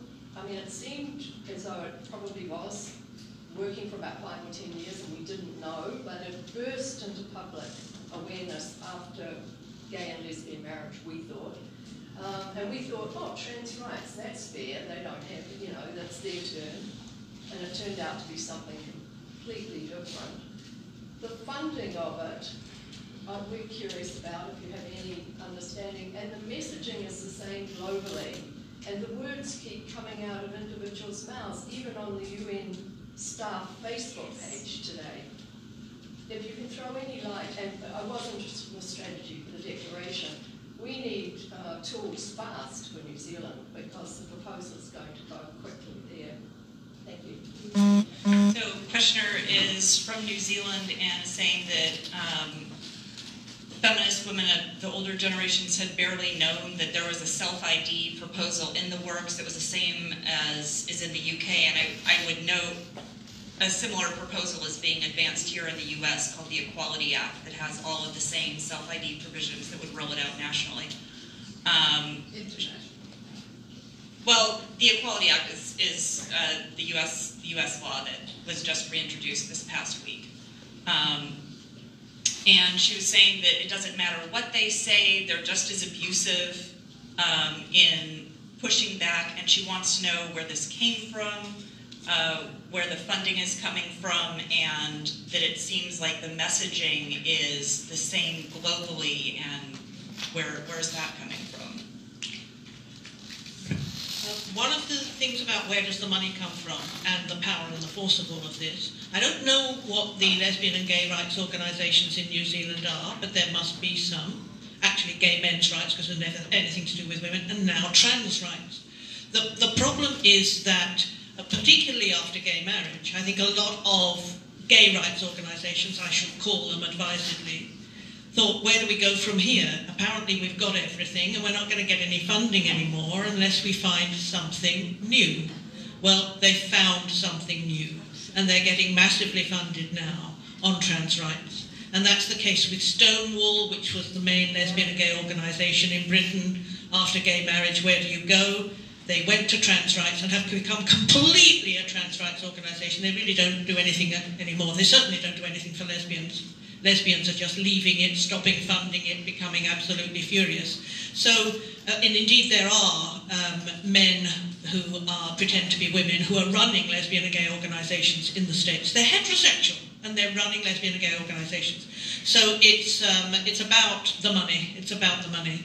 It's corrupt because they're promoting something that's totally against all of our interests, but they want to continue getting their funding. In fact, the woman running Stonewall has recently had to stand down as a result of the heat she was getting on this from feminists. So you need to be looking at the organisations, looking at exactly what they're saying, looking at who's funding them and where the money's coming from.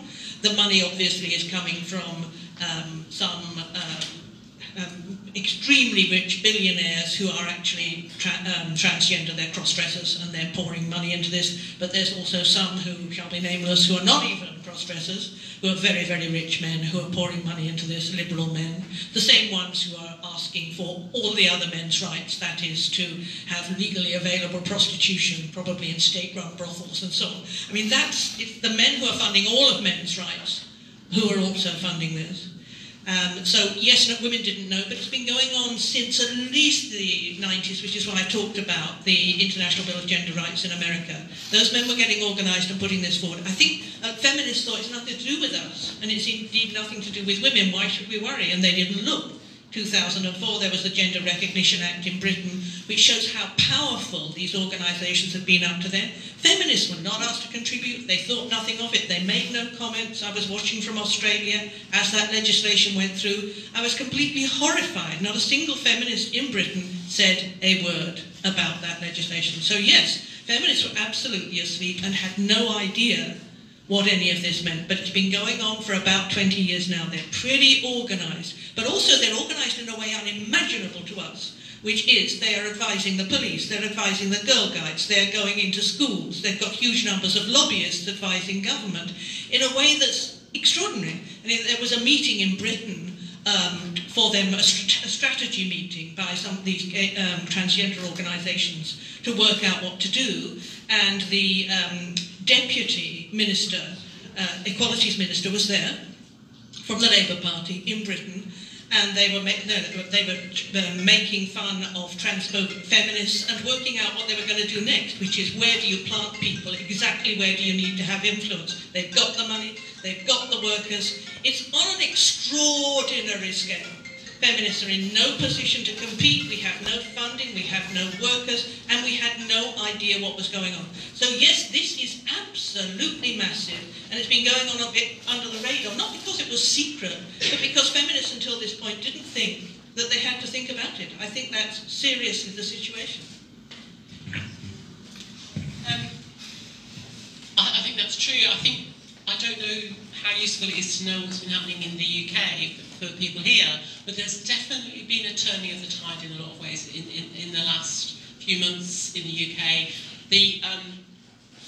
In regard to feminist organising, there was a massive radicalisation, I think, after the assaults on Maureen. An awful lot of women really realised what this lobby was about and what these activists were about and how misogynist and violent they were. And there was already a groundswell happening once the recommendations for gender self-ID had been made, and women tried to meet to discuss them and were constantly threatened. Venues were threatened, there were phone calls to get venues closed down, often successfully, although women's groups still managed to get alternative venues. When they got the venues, there were trans activists, not necessarily always trans, but their supporters outside, sometimes in masks, blocking women's way in to buildings.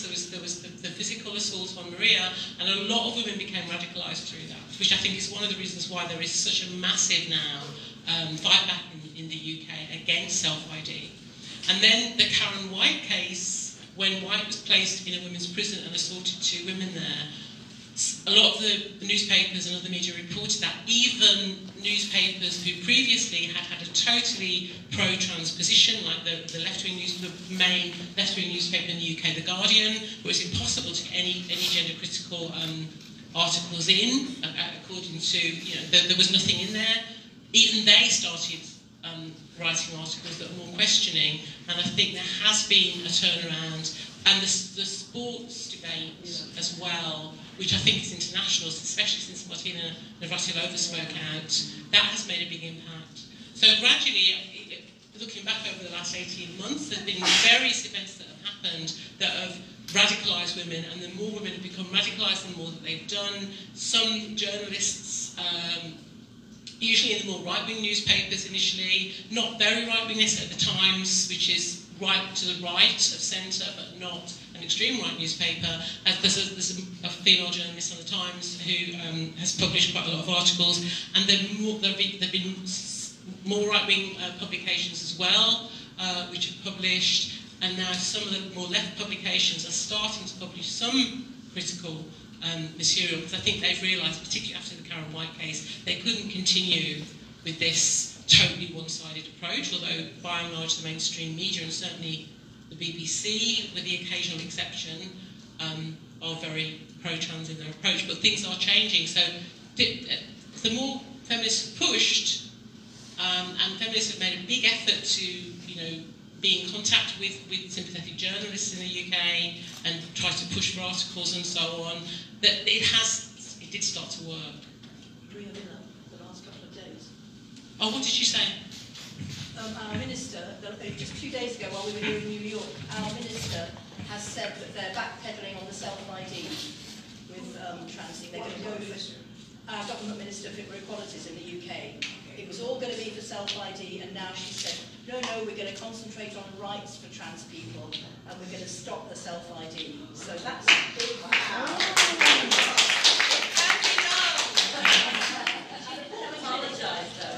No.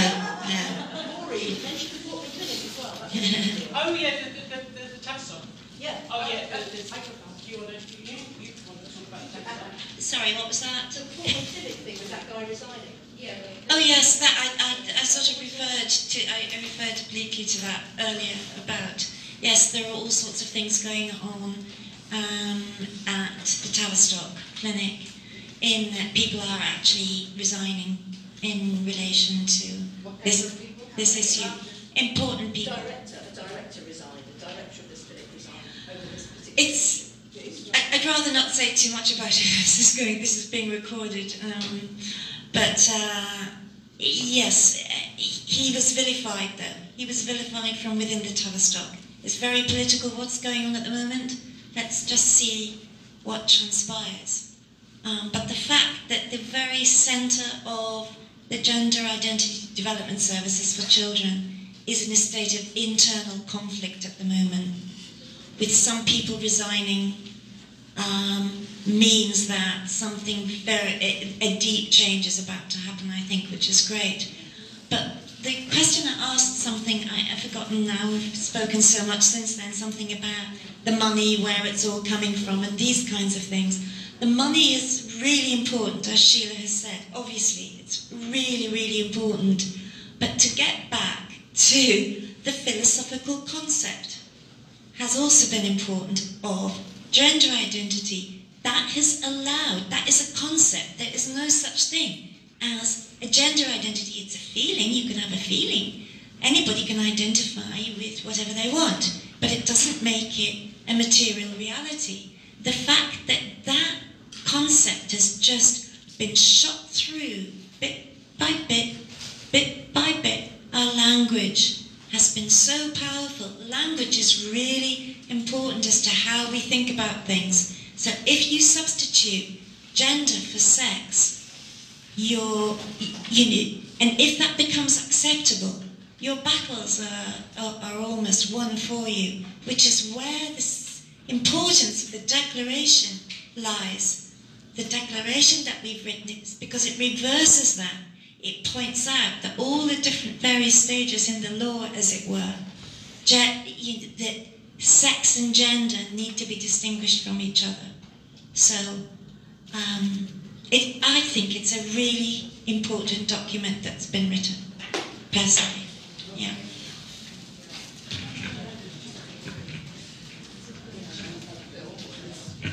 I just wanted to comment briefly about the money and sort of the structure of it. It's certainly the case in the U.S., and I don't know how much this is in other countries, but I've seen it with like Stonewall taking out this Metro ad with like 100 different companies and government agencies in support of gender identity just this past year. But one of the functions of charitable organizations in the U.S., especially the very large national name brands, has become to do sort of like nonprofit corporate PR. You sponsor the organization and it gives you a good mark, and it helps deflect negative attention for other things that you might do, like, you know, you're supplying bombs to some terrible war in another country, but oh look, you have gender-neutral bathrooms. And so part of the function of organizations like the Human Rights Campaign is to release, like, you know, 100 best employer lists for LGBT people in the US. And so, like, companies want to be on these lists, they want to be spoken of favorably, so they'll join in things like boycotting the entire state of North Carolina over the right of men to use women's single-sex facilities. It costs them nothing. What does it cost them? It costs them nothing.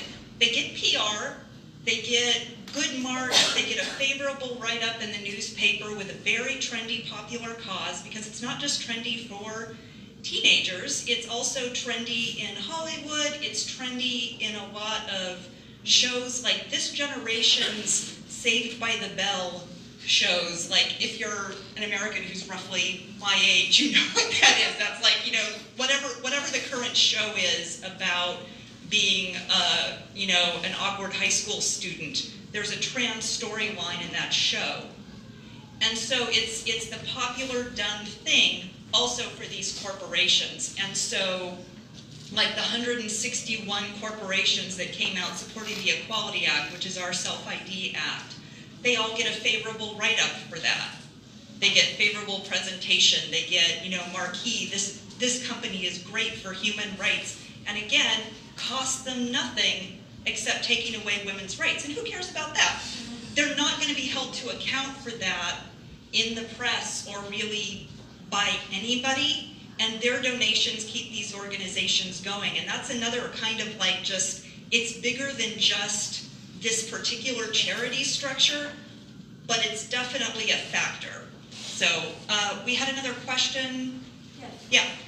I was wondering about this huge agenda. I didn't hear you mention any figures on the exploitation of women and how they're in prostitution, but I guess it's there in the declaration. I mean, how most of them are women and girls, not exploited in prostitution. I don't know if it's included in the declaration. But what I wanted to say is this all seems part of a much bigger picture of a huge agenda to take away all the legal issues that will constrain men from using and abusing women and girls' bodies, basically, as objects or something they can use. So we have pornography, we have surrogacy, sometimes even abortion. I mean, we have all these different, they're funded by the same people, by the same industries, the beauty industry, the pharmaceutical industry, the drugs, I mean, comparing us to drugs, so we decriminalize marijuana as we decriminalize sex. And also conflating, I mean, identity, which is sex work. They're trying to sell us the idea that sex workers are also born sex workers. It's an identity, or they choose this gender identity to be a sex worker. No? So I think it's all part of a much larger picture, and we need to connect all the dots. We cannot just think only the transgender. I mean, this is huge. And so making them visible, I mean, this is not human rights. Going back to the state's commitments, I think we need to go back to international law, and we need to get rid of these multimillionaire funding of the human rights movement. I mean, we lost government aid funding, and so everybody's going to Soros, everybody's going to OSF, or to Bill Gates, et cetera, to get their funding to do human rights. So if they have to keep quiet about some things to get money to do the other things, they're going to do it. Even nuns are doing this. I mean, they're saying, nuns who were traditionally helping women in prostitution now think it's a liberal thing to, if they're there, maybe they want to be there. No, and they've been working with it for 200 years, but they know the violence that's there. So making them, we need to be connecting the dots, and we need to get our act done before they do, before government, CEDAW, international, human rights conventions. We cannot leave it, in one declaration. We really need to go to state parties, I think. The live stream questioner was commenting that the whole thing seems to take away from an agenda of fighting the exploitation of women and girls, and that the same groups are also selling sex worker as a born identity, as something innate, and speaking about the need for getting multi-millionaire funding out of the human rights movement and establishing stronger international law. Did any of you want to comment on that, or should we? When you're talking about joining the dots, I think that there's all kinds of things happening that women are not necessarily joining up at the moment. One of those things, for instance, is we're being groomed as a culture, groomed to accept the transgendering of children and the abuse of children. For instance, you will find, especially if you're in an English-speaking country, that in your local library there is drag queen story time.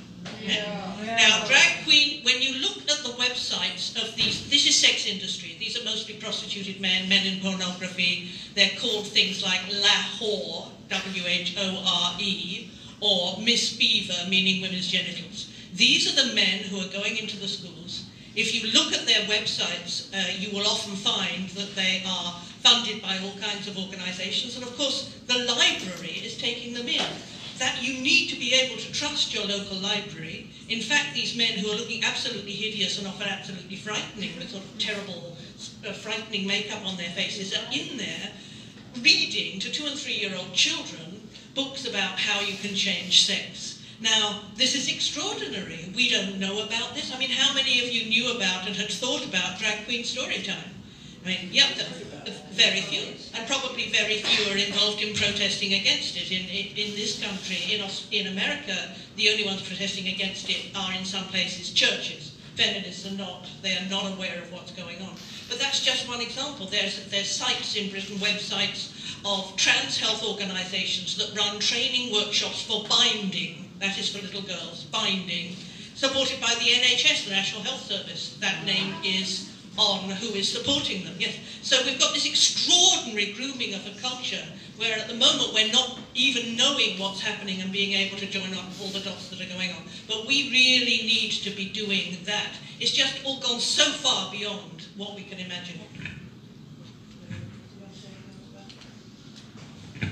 To answer your question, the Declaration doesn't explicitly discuss sexual exploitation. It discusses the initial impetus for it was to develop a document which would challenge gender identity ideology, and that's its main focus, but it also talks about women's reproductive integrity and includes sections on surrogacy, on the basically maternal rights and mothers' rights, and I agree with you that they're all connected up, but we couldn't include every single aspect of women's oppression in one document. It's quite a long document as it is.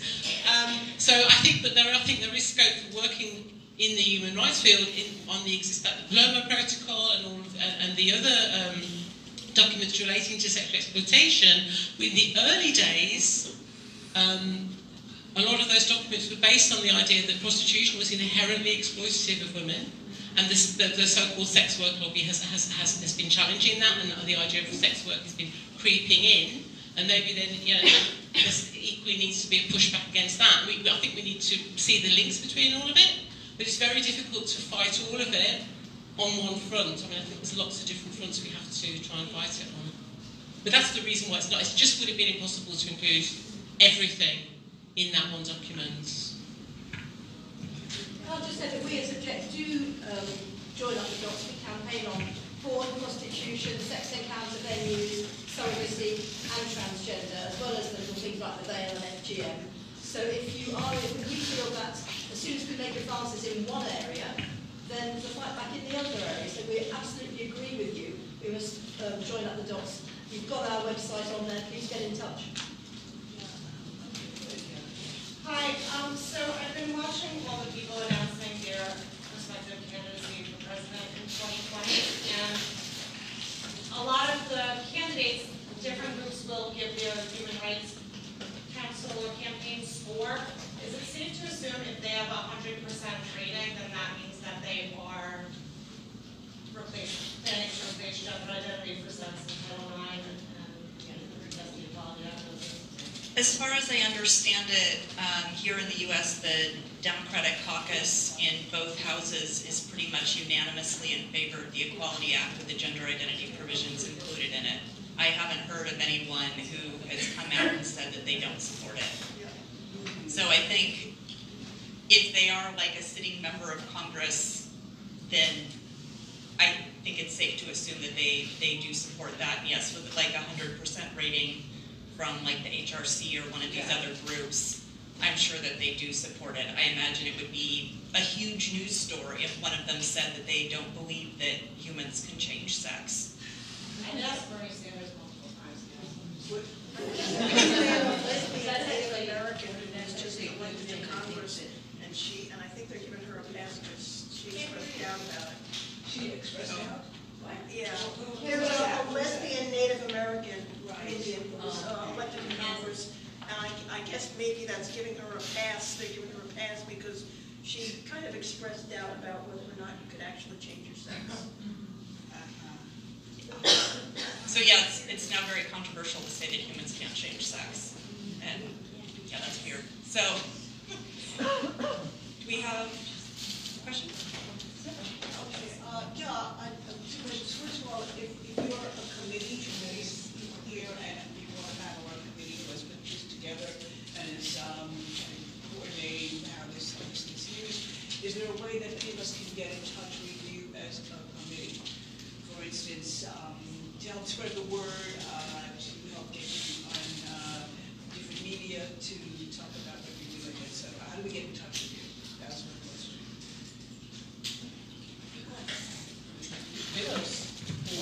Yes, Maureen. Any of you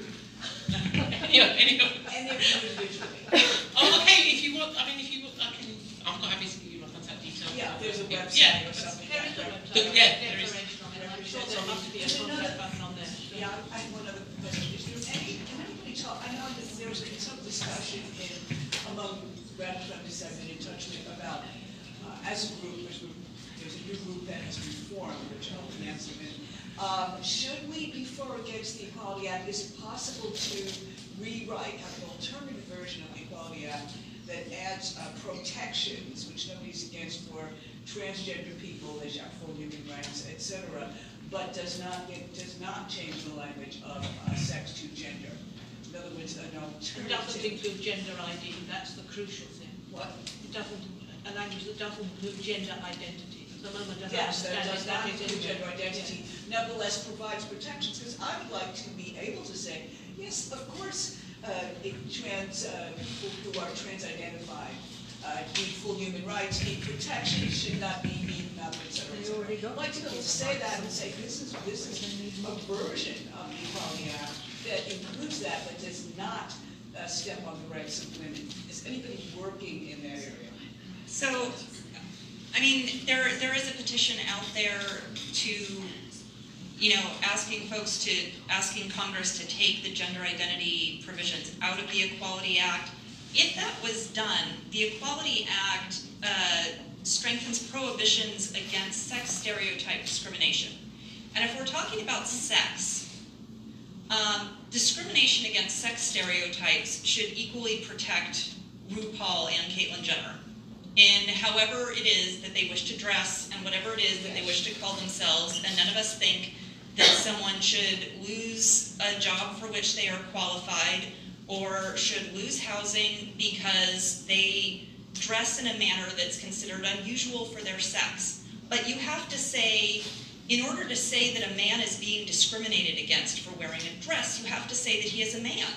Because women are not discriminated against for wearing dresses. The very idea is ridiculous. In order to acknowledge the sex stereotype-based discrimination that they face, you have to acknowledge sex. But if you did that, and if we were having an honest national conversation about that, that sex stereotype discrimination language is in the bill. It's the gender identity provisions that basically erase it, that undo everything for women. Okay, so part of it's okay, but it's that part that needs to go. Yes, it's that part that needs to go. And we have one more, or? Okay, we have to call time and be done. I'm sorry. Thanks everyone for coming. This has been wonderful.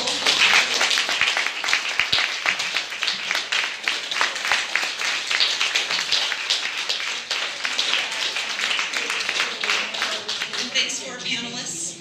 Thank you so much.